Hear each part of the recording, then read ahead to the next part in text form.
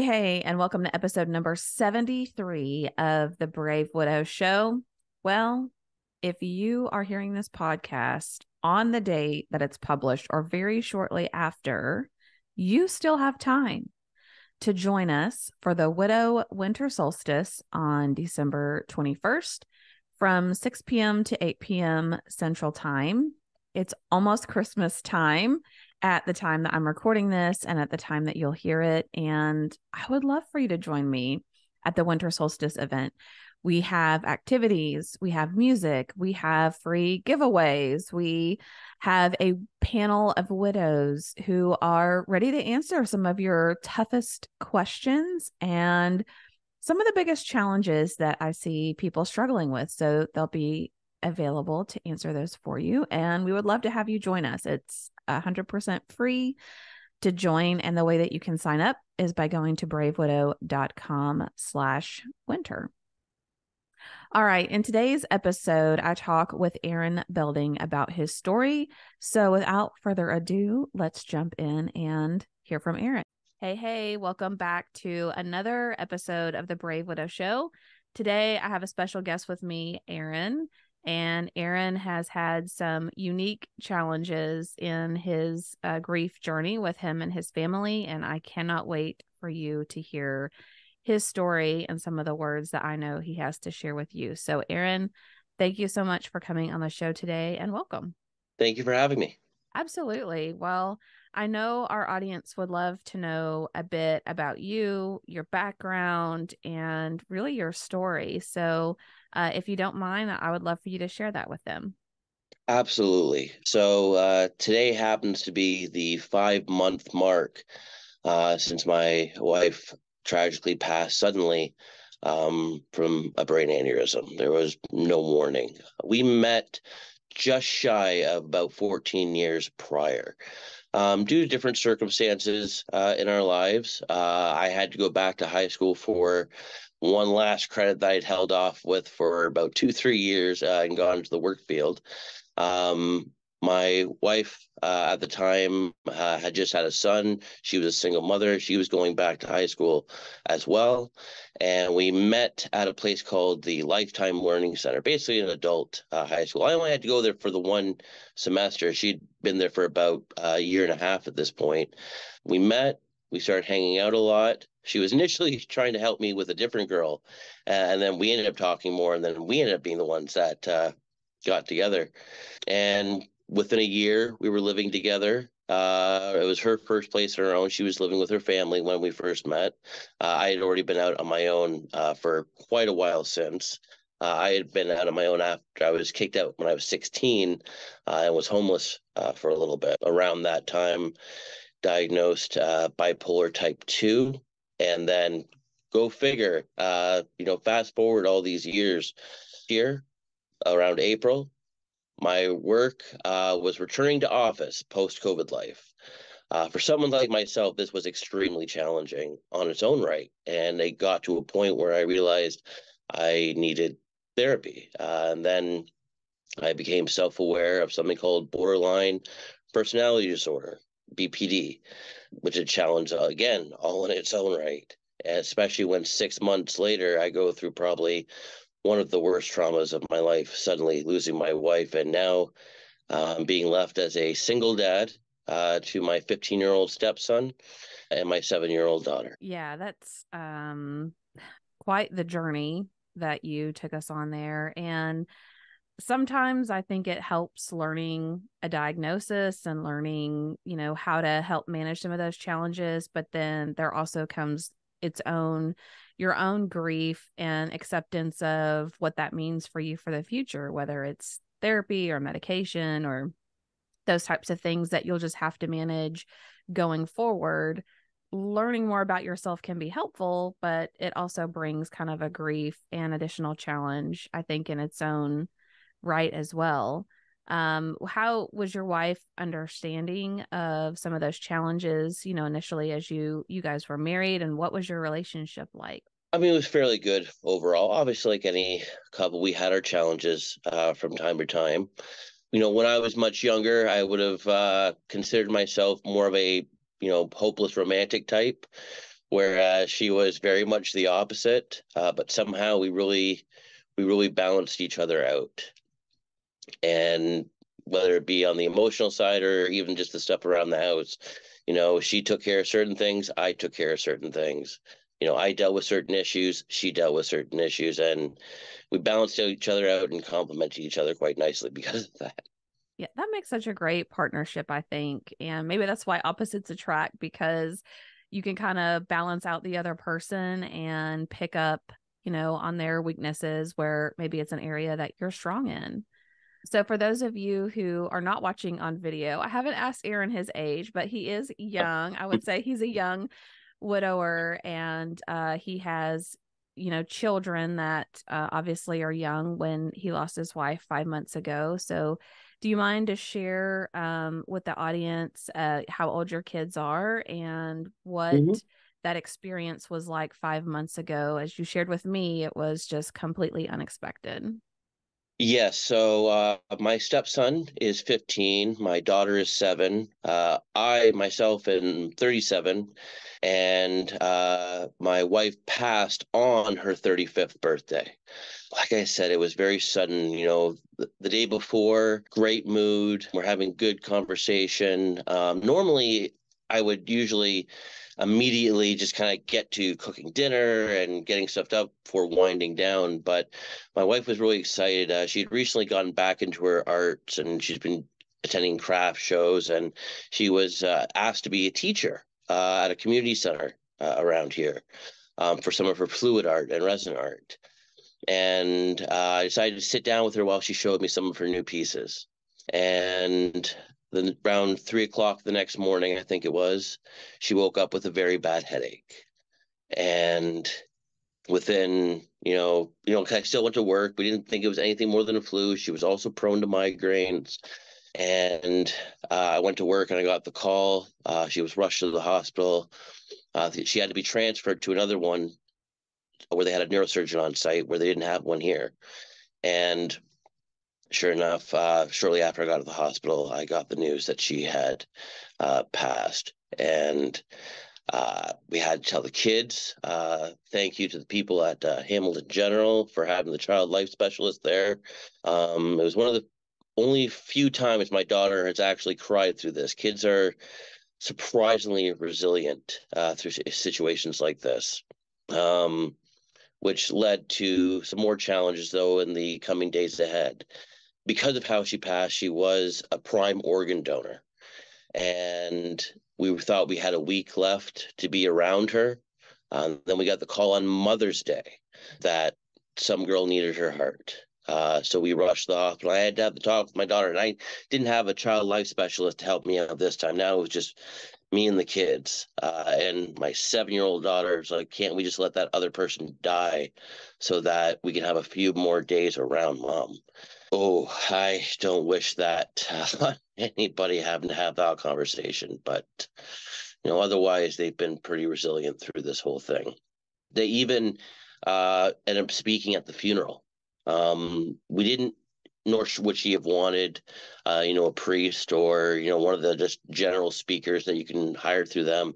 I ended up thinking I was just going to be doing the eulogy, and then I ended up doing the whole service and having different guests come on. And originally, my daughter was just going to write something, and her second cousin was going to be the one that said it. Then she decided, no, no, no, I want to a packed chapel, standing room only, and so brave. Yeah, that's absolutely incredible of your daughter. And I can't really even fathom how I would try to have that conversation of making a decision for your wife and for the heart that was needed for someone else, and then going through the next steps of hosting, the funeral service, and then the mixed emotions you must have felt seeing your daughter get up there and read something like that in front of an audience that she'd written. That's incredible. Oh yeah, she's an amazing little girl. I'll give her that. And to remain so positive, and again, today is 5 months since, and still just brightness coming from her every day. Yeah, that's really incredible. And kids navigating grief with kids is really hard because they do grieve so differently and they don't tend to stay in grief. They come in and out of it, which makes it even more complicated. I think for us as parents, Yes. like, how can you laugh and be joking around about something? And my kids really dove into more of the dark humor. So, it was interesting even seeing how they grieve differently and how they handled it even compared to a typical adult. So I know that comes with Exactly. challenges of its own. After your wife passed, what was the support like for you? Did you have a lot of friends and family that swooped in to help you, or what did that look like? Absolutely. And that was in and of itself its own shock to the system and probably helped me get through that first month a little bit easier. So for those who don't know much about that BPD thing I mentioned earlier, something we typically deal with is thinking that, everybody hates us or, we're fearful of abandonment and things of that nature. And within a week or less of her passing, I already had people outpouring, especially from my work. And thankfully, my work has its own policy, 4 weeks paid off after that happened. And they've been very understanding with things since. But anyways, what I was getting at was next thing you know, I have a coworker of mine started a GoFundMe. And within a couple weeks, the amount was huge, and then the kind messages. And for someone who normally goes through life thinking everyone does or is going to hate them or abandon them, to have everyone come forward like that was the worst and I don't want to say best time, obviously, but a, an awakening time for sure. Yeah, that really had to touch you at your core Mm. to see the way. I mean, first of all, kudos to your employer for giving 4 weeks paid off. I hardly ever hear or see that. I think most people might get a couple of days. So that was Mhm. amazing. And then how people came in, they started the GoFundMe and probably shared a lot of sentiments with you of they wanted to help and they were going to be there to support you. And so that must have been almost a very surreal moment of, well, I thought everybody was going to forget about me. And then I have Yeah, all this support now. Yeah.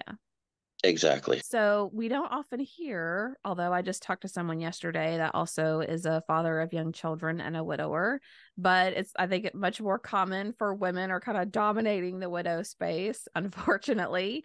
But I'm always curious, for men and fathers of young children who have lost their wife, if you feel like you've had any unique challenges or experiences or struggles that maybe, as women, we maybe take for granted that we can take our kids to the park and sit there and watch them and nobody gives us a side eye or whatever it is. There's always going to be a changing table in the bathroom, that kind of thing.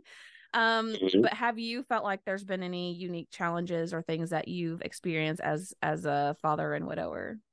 Oh, definitely. Now I know the topic. I actually watched one of your videos on this earlier that came up very early on. And I think maybe the BPD comes into play here, but also I think the term is widow's fire.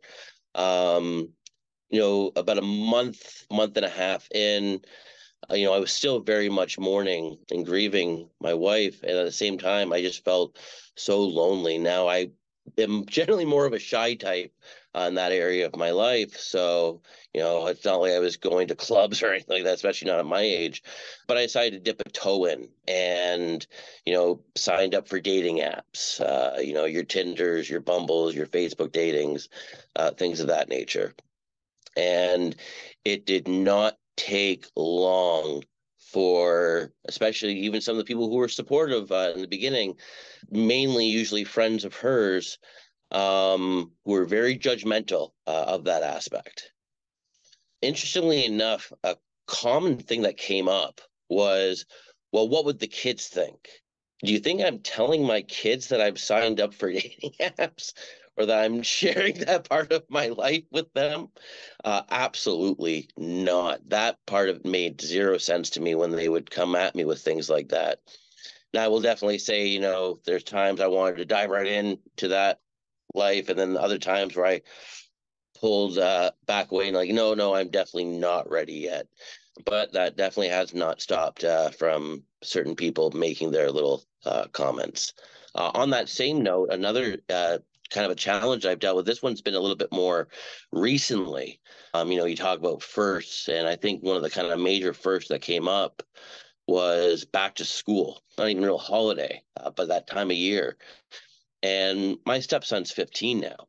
He doesn't want to stand there for a back to school picture before going out and catching the bus. Not to mention, I'm doing the morning routine by myself now, and I had to get my little girl ready. And, she's got to get her hair done and things like that. And we had the new outfit we got for her. So I got a chance to have a picture with her, did not with him. And next thing you know, people are making their subtle little comments or sending me private messages of, oh, where was his picture? Or there was a big festival in our area. The Niagara area is very much known for, grapes and wine. We have this big grape and wine festival. Now he had a birthday that he had planned with a friend of his for like the previous month and a half. So rather than just my daughter and I hanging around the house, we went to the parade, we went to the festival, took pictures and posted them. And, then I'm getting other subtle messages on there like, oh, I mean, I hope Adrian got to join it, or sorry, my stepson got to join in, and do you think I'm just leaving him at the house? Like locked in his bedroom? No. If he wanted to, and I have invited him out for things like this, but he's a 15-year-old boy. He wants to go hang out with his friends, or the new girlfriend he's got now, things of that nature. And if that's what's helping him get through this, I'm not going to force him. But yeah, again, people who have no idea what it's like to go through this, pointing their fingers and making their little comments. It's, well, like I said, that issue earlier, you assume everyone hates you, then I'm proven wrong, and then I'm starting proving right again. It's like, there's no Well, winning here. There's just no winning. no. And I always think about, if you had 10 friends and family members just standing in front of you, they're going to have 10 different opinions about how you need to handle things. And Mhm. I always find it so interesting that some of the most opinionated and sometimes judgmental people are the ones who've never gone through that. And it's hard because Mhm. before I was a widow, I'm sure I would have had thoughts and opinions about it too. Like, well, that may be weird, or I could never imagine signing up for a dating app just a couple of months after my spouse died, but it's what I did. So, Yep. but Absolutely. yeah, Absolutely.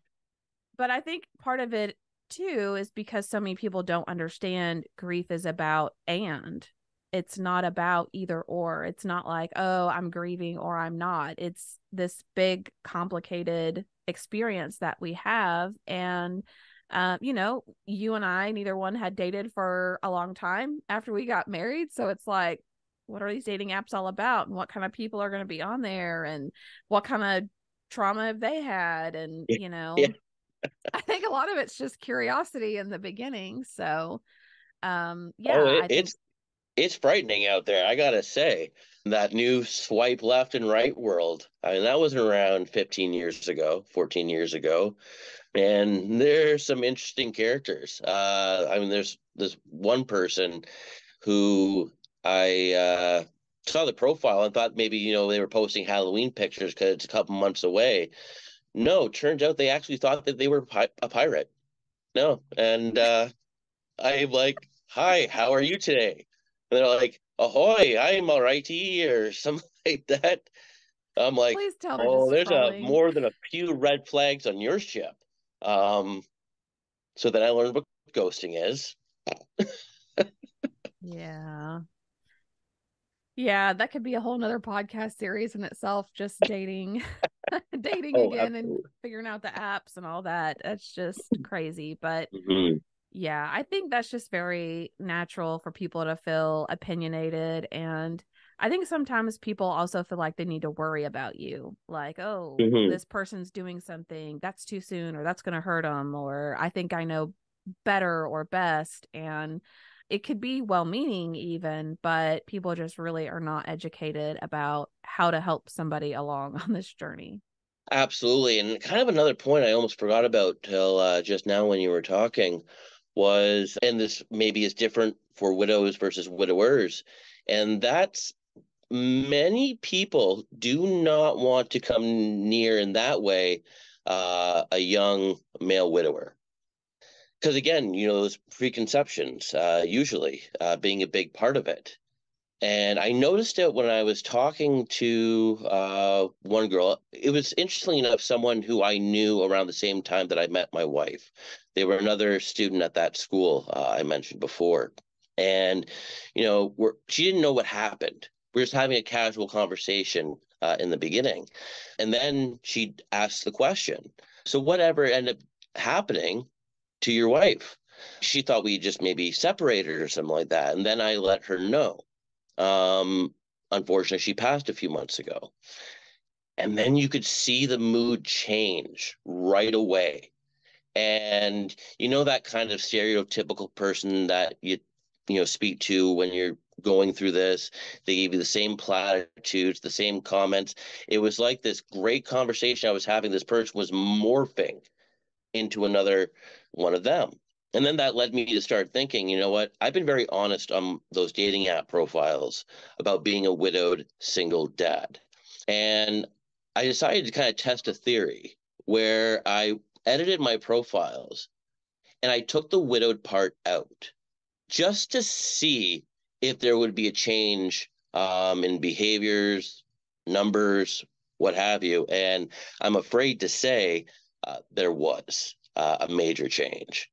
And of course, that being said, I'm not the type to keep things secret. Oversharing is more my issue. And so I would always let them know very early on in the conversation. And then sure enough, that's when they would fade away at that point. And then at which point I updated all the profiles again to show widowed again. It's like, all right, social experiment done. Back to honesty right out the gate.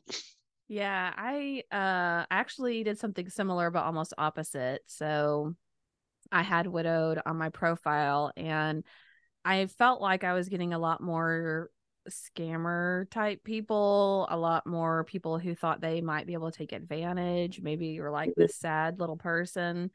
And I felt in the initial conversations with people that would always be like this big hurdle. So I ended up taking it off, and I wouldn't make it a big deal. If somebody was like, hey, so why are you on here? What are you looking for?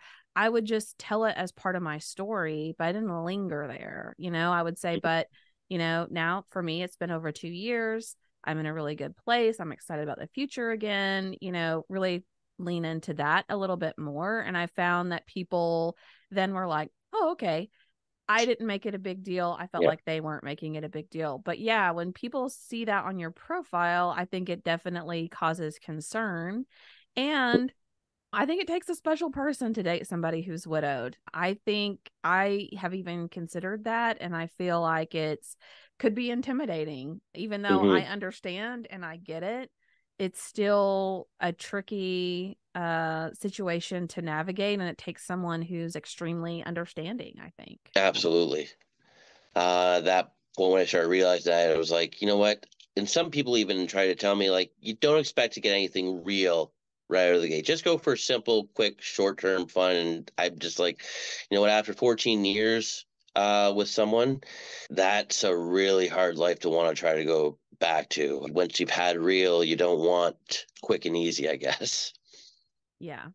Yeah. And I think some of it too is, curiosity. Some of it is wanting to have someone to go do stuff with. Like I went Hmm. to lots of places on my own, concerts, events, just things, first of all, to get comfortable being by myself and those types of things. But then also you have that feeling of, oh, it'd be really nice if I had someone to consistently go with to say, hey, let's go to this movie or let's go to this event or whatever it is. So it's definitely understandable, I think, why we look for that, companionship.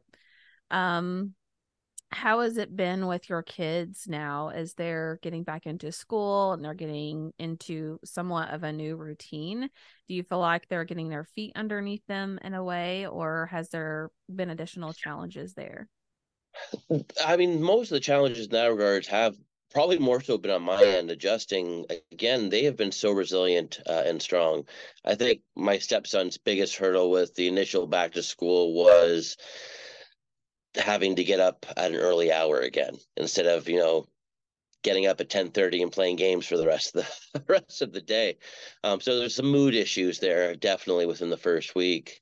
There's been other events that have taken place since then as well, and somehow they've still managed to go through. The night, a couple friends of mine came over for dinner. My They leave. We all had a good night, and then we find out that their bunny that their mom bought them a few years earlier had just passed in the next room. Then you fast forward to about 2.5 weeks ago. Now, me and him were not close. Let me just preface that right out the gate. But 2 weeks ago, my father died. We hadn't spoken in about 15 years, but I still felt the need to kind of let them know, like, hey, listen, obviously, you know why you never met this particular grandfather, but he did pass. It was a little bit scary though with my daughter in the beginning of telling her that because she initially was starting to get like teary eyed to a point, but then I reminded her, no, don't forget, you never met him. He was not a good man. And she's like, oh right, yep, and goes back to her back to her day like it was nothing. Like you flip that on and off a little bit too quickly. Um, we're obviously trying to navigate, me being the sole kind of leader in the house, I guess, and all trying to work together. Overall, though, they've been pretty good at that. Everyone kind of knows that they have to step up a little bit, especially my stepson. I can't manage a full house on my own to some extent. I'm not having him work. I want to make sure he keeps offering to go get a job, and I'm like, no, your job right now is school. Go do that. Um, But I mean, he's just started dating himself now. And then you got my little girl, who's, becoming more sociable and having her own social life with friends. And I tell you, I try to raise a little girl without being one yourself and having one to lean on. I mean, already I've had challenges of like, how do I manage hair? I mean, I was very, very lost in the beginning there. And because they were still in school when everything first happened, they themselves were only off for about 2.5 weeks. What does she come back with after the first couple of days? Oh no. Oh, yeah. Um, I had a major freak out over that one, $150 later. And I got sick of cleaning those bed sheets and I just went out and bought new ones. They were Disney princesses. There was no complaints. But even just, keeping hair straight and, when should we cut it? I very much lean on the fact that thankfully I have more female friends than male friends to be able to ask when it comes to that. You can't always go to them. And sometimes you're left with, how do I do this? Yeah. Yeah. And it might be good for her if one of your friends or a friend of the family could help kind of step in and, just occasionally spend some one on one girl time together. And just maybe be kind of that big sister or aunt type of role Yeah. model for her. I know there have been a couple of men that I know that have stepped in at times to just help with.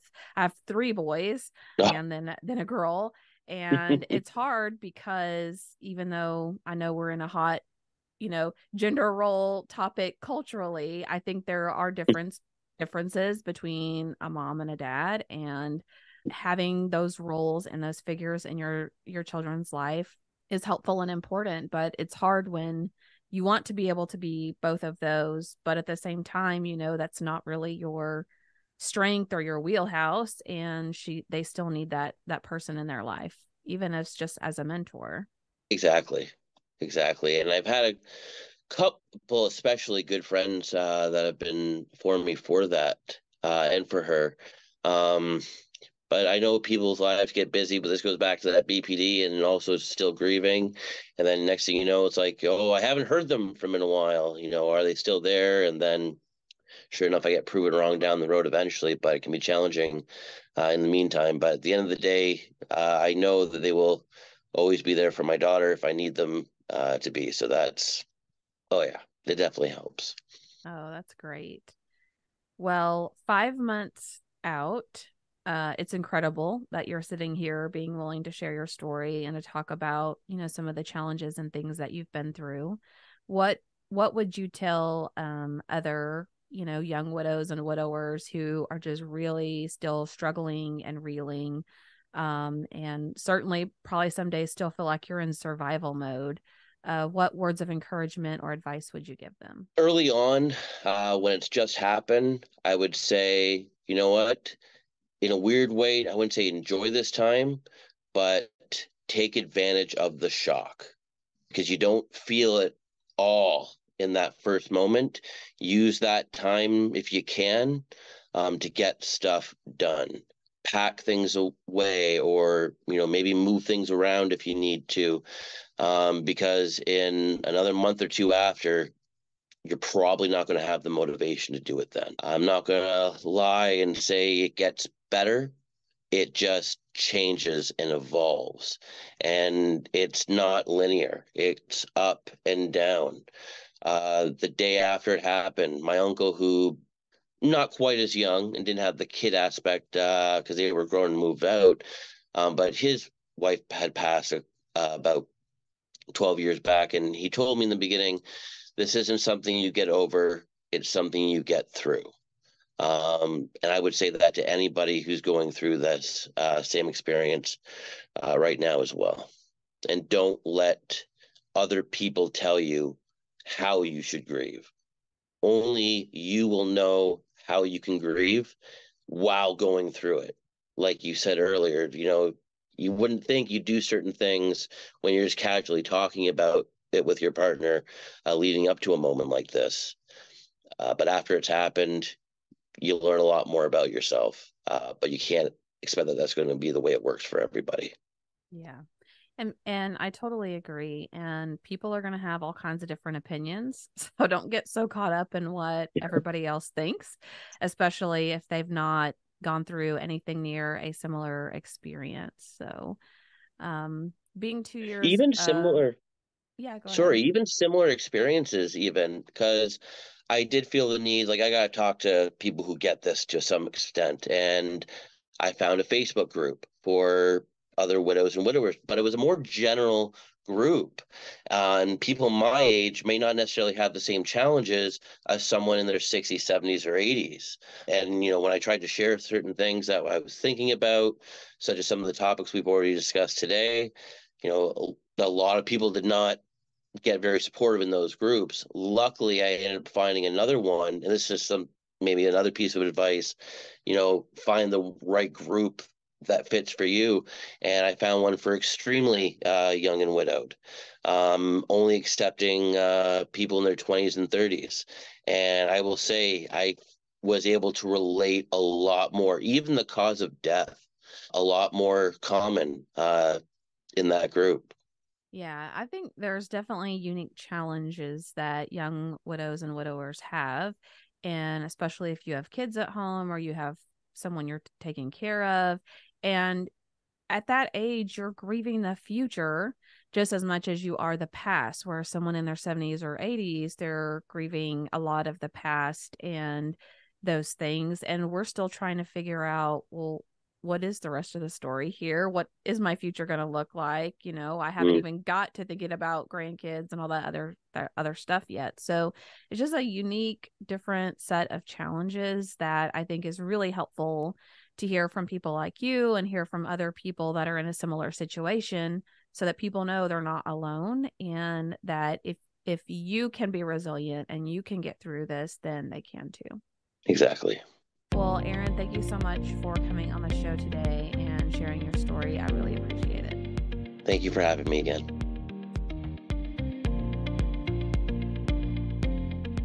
Hey guys, thank you so much for listening to the Brave Widow podcast. I would love to help you take your next step, whether that's healing your heart, finding hope, or achieving your dreams for the future. Do you need a safe space to connect with other like-minded widows?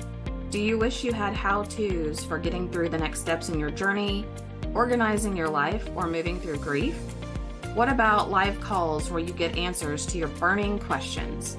The Brave Widow membership community is just what you need. Inside, you'll find courses to help guide you, a community of other widows to connect with, live coaching and Q&A calls, and small group coaching where you can work on what matters most to you. Learn how to heal your heart, find hope, reclaim joy, and dream again for the future. It is possible. Head on over to bravewidow.com to learn more.